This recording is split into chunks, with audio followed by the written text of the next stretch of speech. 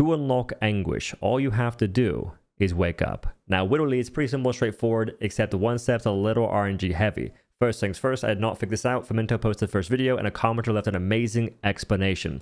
Prince of Persia 876 gave the details. Now, you want to make a new campaign post-DLC patch, and I suggest doing it on the easiest difficulty, because at a certain point, if you die, you have to basically restart. That's not exactly ideal. And you do not need a perfect campaign roll, which is amazing. Swap between the campaign and adventure modes, and it carries your progress. Now, first step, clear campaign up to Root Earth. I suggest going past that and also clear the very first mist gate with the train yard fight and the mini minion dude that flies. Like the mini boss guy, but he's not a boss. Clear that so you just don't have any hassle later on. Step 2, reroll your adventure mode to get a Ethereal Manor in a Losomn Fire dungeon if you don't have one in your campaign. Get grabbed in this Ethereal Manor, and once grabbed, Liquid Escape, which is an item in your inventory. It's a skull. You pop it to your, I think, quick bar, you drink it, and you die. And then you have a small little crystal. Go to Ward 13 from that crystal, and maybe also get that item there if you haven't been here before, like I wasn't, so sick loot. And from here, you apparently can no longer die, so be careful.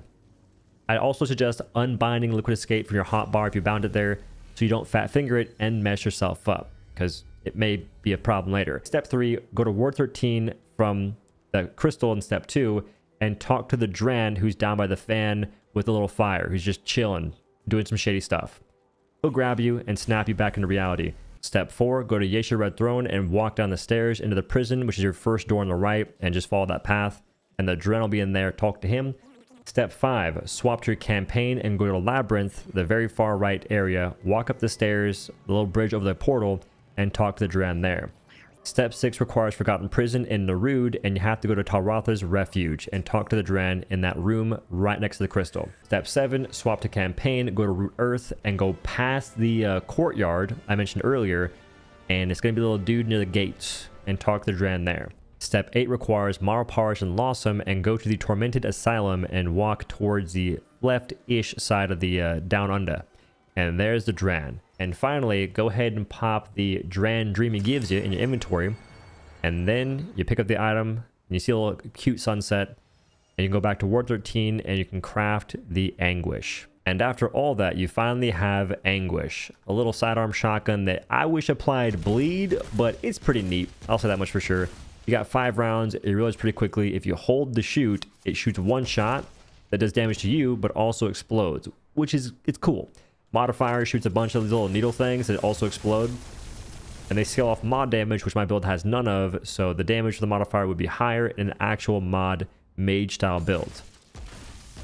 But it's pretty neat. Again though, when you hold the shoot, it hurts you. Just be aware of that. And I do think it should apply bleed. Like look at the weapon, look at the spikes and stuff, all crazy like. If that applied bleed, it'd be so lit for summoner style builds. Like if it just did applied bleed, and you didn't have the Loath of the Weak modifier, which I think will be really bad because the damage does not seem very good. Anyway, though, that's just my idea. It's a cool looking gun, and getting it wasn't too wild. And Femento is a genius for finding that stuff out.